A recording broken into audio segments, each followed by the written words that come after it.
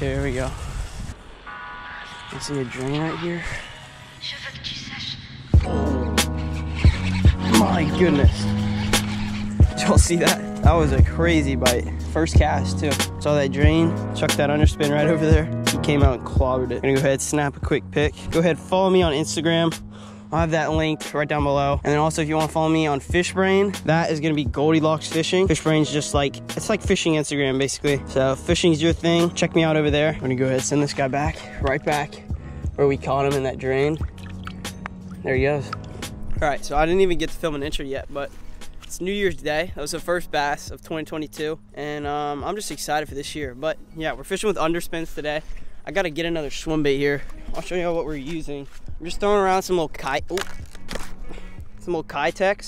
4-inch Kitex, and then I don't know where I put it. It's with my rod up there, but I have a belly weighted underspin. And I don't know if I put this in the title or not, but I've never caught fish on underspins. I have caught them on swim baits, but underspins I haven't, so we're gonna give this a try. I already think it's gonna work. We've already caught one fish, first cast, but I won't keep talking. We'll go ahead and get into it.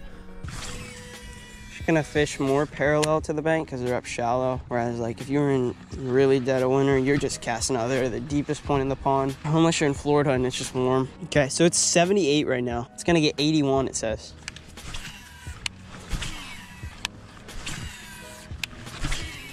Ooh, there he is.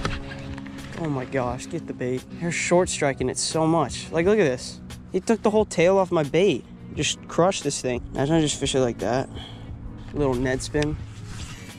Let's see. Get the whole back end of my bait off. Oh my gosh, he ate it again.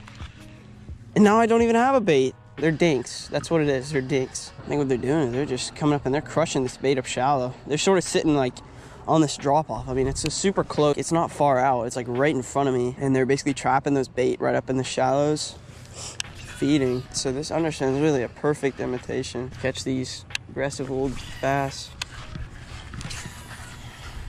Oh, there's a little topwater eat over there. Oh, there's a fish. Dang it, I was gonna walk over there. Toss him back. There he goes. Oh, I gotta follow her. I gotta follow her. Where did the fish go, man? Because I haven't seen them in a bit. I don't think they're... Oh, there's a fish. Can't even finish a sentence out here without getting bit. Come on in. There he is. And I lost my Kitex again. Dang it. Okay, buddy. These guys will get you. Gotta be careful with these little dudes. There he goes. Almost out of Kitex already. Yeah, I have one last Kitex. Oh, yeah, I have a follower right here. There's two followers right here. Oh my gosh. He followed it all the way up. Little guy. Oh, man. He missed it.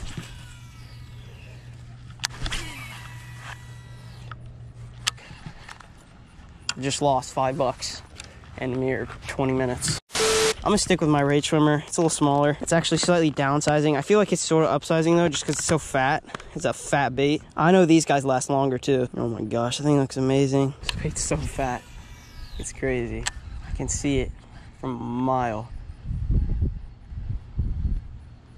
Shimmering through the water. You're definitely gonna catch a bigger fish with this. That's a fact. Excuse me, sir. Do you mind if I pass by you real quick? What? Do you mind if I pass by you real quick? Hold on, I just found a good fish. She's literally chilling with the school. This is so confusing to me. This fish is being so weird. Ooh, right by your face, right by your face. How are you not interested?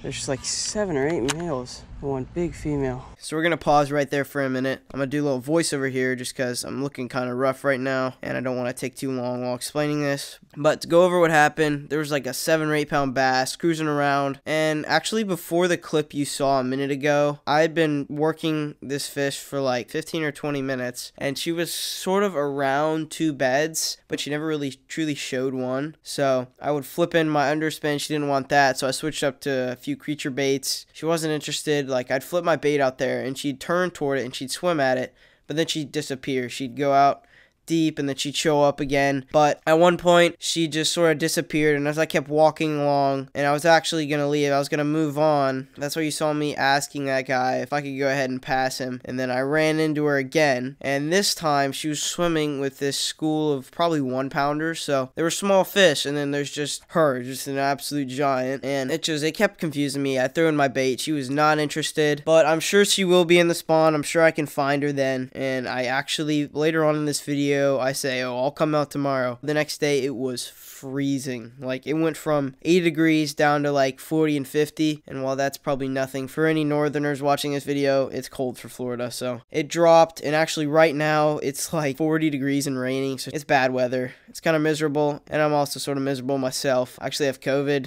I have like I think it's Omicron. I'm okay. It's just like a cold, but I'm going to get over that, and hopefully this year is going to be a great one. I definitely think it will be, but thank you for making it this far. If you're enjoying, feel free to like and subscribe. Also hit that notification bell so you'll be notified whenever I make new uploads. But let's go ahead and get back in the video. Yeah, this is just a swim bait. Oh, you have one on too. Yeah, well, I've had better luck actually with these Gary Yamamoto green worms. Oh yeah. But I'm out of them, so I thought, looked like you were doing all right with it. Yeah, they cost a good bit too. I really like the Yamamotos. I had one, and I just kind of played them a little bit and didn't pull him in right away. Mm-hmm. And I could see one about that big, really big, came after him. It's weird. I don't know. I've never really seen a fish do that. She looks fat, and she looks like she wants to spawn, so. Well, you're welcome here anytime. Thank you. Good luck. So I was not able to catch that big fish, but I'm gonna come back tomorrow probably, see if I can get her to eat, figure out what bait she'll chomp. And he was saying that he caught a little one playing them, and that big fish came in. Oh, giant carp was following my bait. Never seen that. Like a 30-pound carp. Oh, big carp again. Oh, there he is. That feels good. Oh, that's a good fish. Bad. Real dark fish. Just stole that underspin. I think it's gone. That's one of the darkest bass I've ever caught. Gonna pop him off here real quick and send him back because I'm supposed to be home right now. He's ready? Yeah, he's going. There he goes.